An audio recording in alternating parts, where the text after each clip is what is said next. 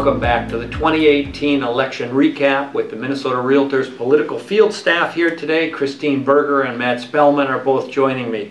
We'll get back on with it. Minnesota garnered lots of attention this year, Matt, on the national field. Can you kind of discuss why was Minnesota so important this year? Yes, it's been a very interesting cycle here. Minnesota was so heavily watched because we had a lot of key or targeted races on the national level. We had 3 open seats, and then we had 1 Senate special election, which we happened to have one of our own Realtor members, Karen Housley, running. Unfortunately, she did not win. But we had in CD1, we had Tim Walz retired to run for governor. And in that race, that actually flipped from Democratic control to Republican, with Jim Hagedorn winning. Then in CD1 or CD2, we had a Democratic flip, unseating a longtime incumbent, Jason Lewis. And then in CD3, we also had a longtime incumbent, Eric Paulson, Republican. He lost to Dean Phillips, freshman Democratic House member. And then we also had in CD5, we had Congressman Keith Ellison retired to run for Attorney General in the state of Minnesota. That was a very heavily watched race. And then up in CD8, up in the Duluth area, we had Congressman Rick Nolan retired to run on the lieutenant governor ticket here with Lori Swanson, and we had a Republican, Pete Stauber, former county commissioner here. He flipped that seat to Republican control. So in general, the state of Minnesota was looked at to help determine control of Congress. Sure.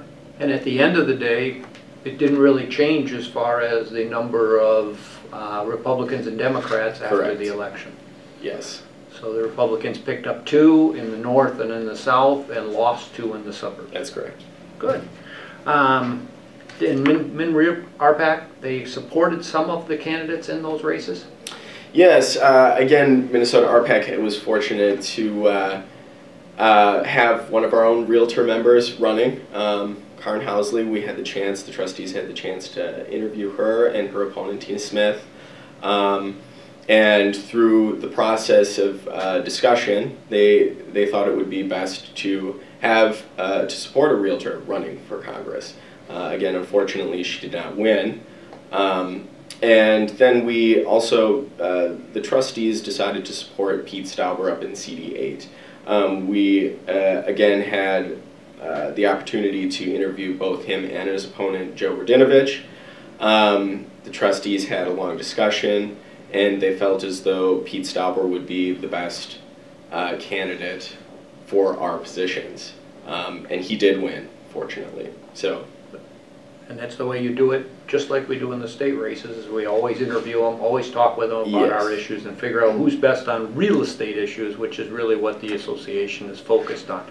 Christine, how about in the state? We had lots of races in the state. We had the entire executive branch go, with the governor and the attorney general especially being a focus. Why don't you talk about our involvement in those? Right, at the state level, we were involved in the governor's race, and the trustees did invite both candidates. That was Jeff Johnson on the Republican side and Congressman Tim Walz on the DFL side in for interviews. Asked them the same set of questions, and the trustees decided to endorse Tim Walz based on his answers. He talked a lot about regulatory humility, which is something we haven't necessarily had the last few years. And so moving forward, we're really looking forward to working with Governor-elect Walz on working with him as he sets up his administration, who will be the next Commissioner of Commerce. He's invited us to partake in that process. Again, we were looking forward to working with him on regulatory humility, and he also showed some excitement about some of our policy initiatives, our home ownership initiatives. So looking forward to the next 4 years with working with him.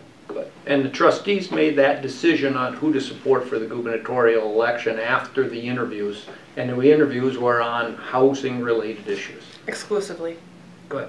And how about in the legislature? We had 134 seats up in the legislature, one in the Senate, but it was a critical one in the Senate. Why don't we discuss the Senate race a little bit? Right. Senate District 13 was a special election. It was the only Minnesota Senate race up on the ballot this session, or this election season.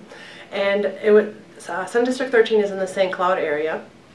And the Senate was previously controlled by Republicans, 34 to 33.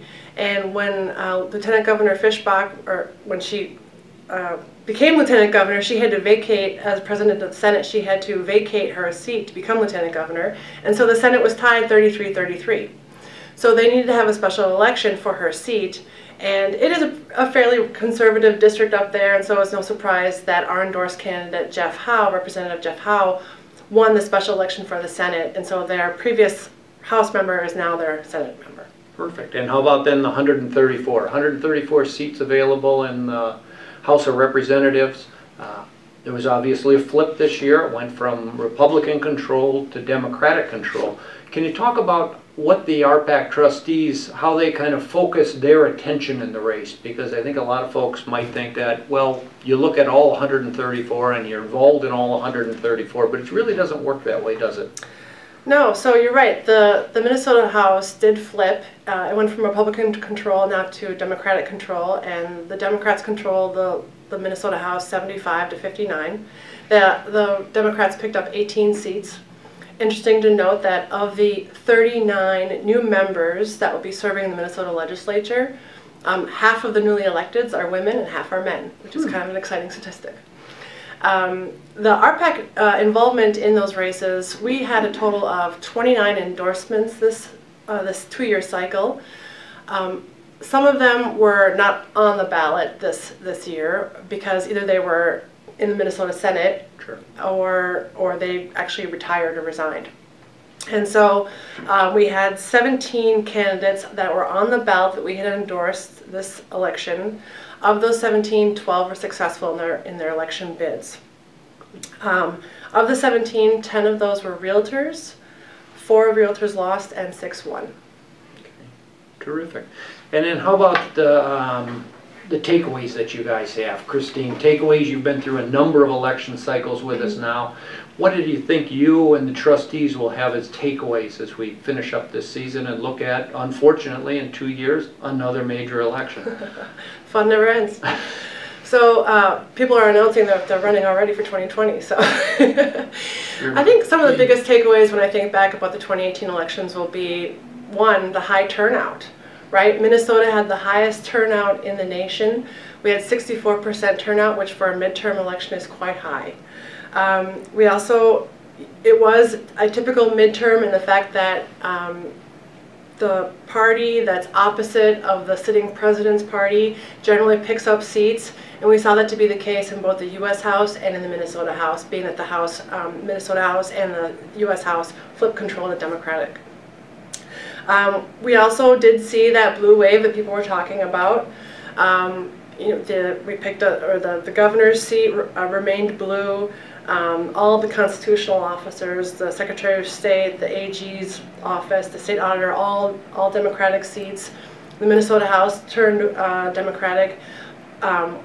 Congressional districts 2 and 3, the Phillips seat now, and the Angie Craig seat, those flipped from red to blue. But it wasn't a complete wave, right? There were 2 congressional seats that flipped Republican, and that was CD1 in southern Minnesota and CD8 up in northern Minnesota with Brainerd and Duluth areas.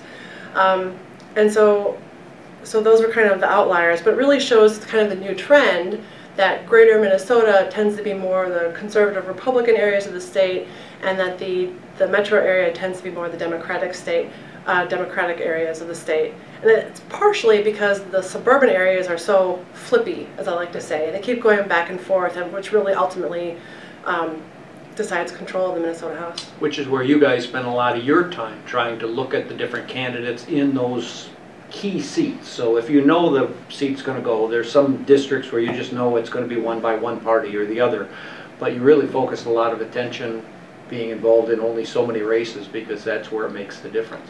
We do. We look at the matrix, we look at what realtors are running, and we look at where we can make a difference. Who's got tough seats, who helped us, and where do they need the help. Good. Last thing, why don't we talk a little bit about politics, kind of at a ground level for the members. During the course of the session, which will be starting in a few weeks here, there'll be issues that we need their help with. Calls for action or attending the Housing Day at the Capitol, which is on March 4th. Can you please discuss why that's valuable? Oh, it's huge. Grassroots is where it's at. That's one of the best reasons that we are successful at the Capitol is because we have the grassroots advocacy of the realtors. We have 20,000 realtors across the state that can pick up the phone or send an email to their legislator, and having that type of power and influence, not a lot of groups have that. And so we're really lucky that we get to work with the realtors on that and share that with them. Please, Minnesota Realtors, attend our Housing Day at the Capitol. If you see our calls for action, please click that button. It takes you 30 seconds. The legislators want to hear from their constituents. That's you. They hear from us all the time up at the Capitol, but you're the ones that matter. Terrific. Well, thank you very much for tuning in. We hope that you'll have a great day.